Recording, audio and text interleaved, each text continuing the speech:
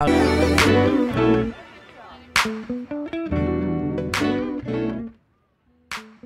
he's 20. He was a kid.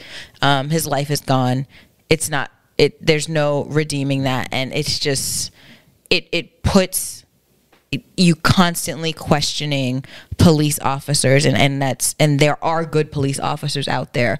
But when these events keep happening and happening and happening and happening, and you're just forced to wonder why does this keep happening? Why are you smiling? I'm thinking about the Chris Rock bit.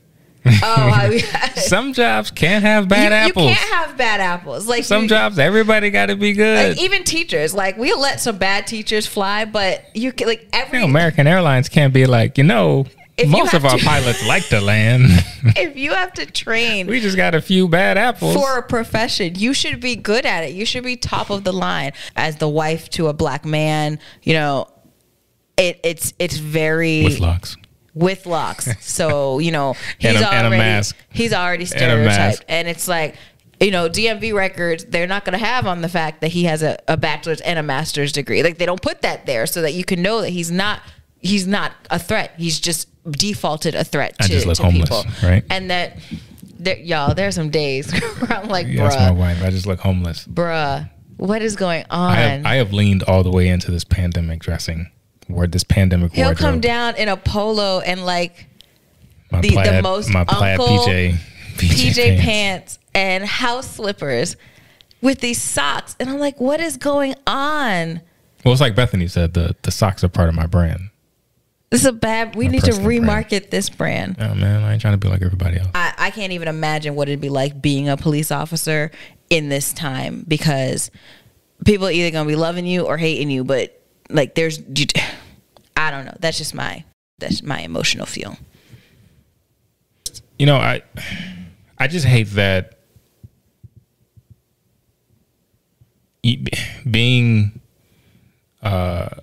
young, usually comes with being able to make stupid mistakes and dumb decisions and live to talk about it and live to learn from it. Right? Like, part of living is hopefully falling forward, making mistakes, and getting up and realizing your wrongs and being a better person from it, and being smarter and knowing not to make that decision again. And even if you end up in jail or prison, that's supposed to rehabilitate you so that you can be an asset to society when you come back, and not a liability, and not take away from it. So it's unfortunate that, we've seen time and time again that young black men aren't afforded the opportunity to make mistakes, because a lot of these, we see these encounters, they turn fatal because of whatever explanation you want to roll out there. Poor training, perceived threat, non-compliance. Like, a lot of these things, it's almost as if they just become part of a rotation. And I just think it's unfortunate that at 20, I mean, God, if I could tell you all the dumb shit I did at 20. I mean, that's almost what 20 is for. Decisions that I've made that probably should have resulted in me being in a lot more trouble than I got into.